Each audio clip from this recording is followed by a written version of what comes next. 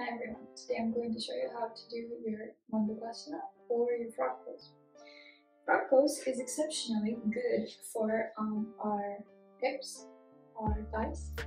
It's a great opener of the thigh muscles, so it focuses on that.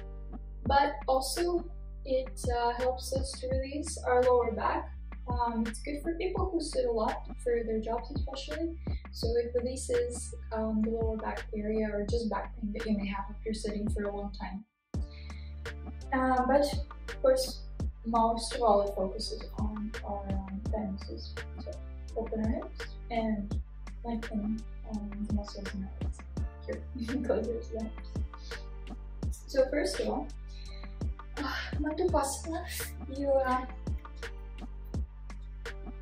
generally have a lot of pressure on your knees, like this. So if it hurts your knees too much, if they're too bony, if they're not used to this pose, you can always place something under them. So you can put a pillow, or if you don't have that, you can always roll out your mat.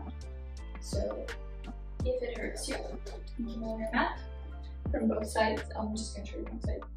You will place your feet under, and it will soften the ground where you do it. I prefer to do it without the mat. So we're going to roll it out, and now we're going to get into our pose. So in Mandukasana, make sure that your hips are straight, that you are not going back, nor you're going forward, that they are parallel to each other. So your legs and your hips, it's parallel. Make sure also that you're flexing your 2 feet, but they're not turned the other way in, and they are not like too far out or too far in, so they should be a 90 degree. So after you've gotten in there, go as low as you can, and then we're going to go back into our forearms or whatever may be comfortable for you, and hold it this way.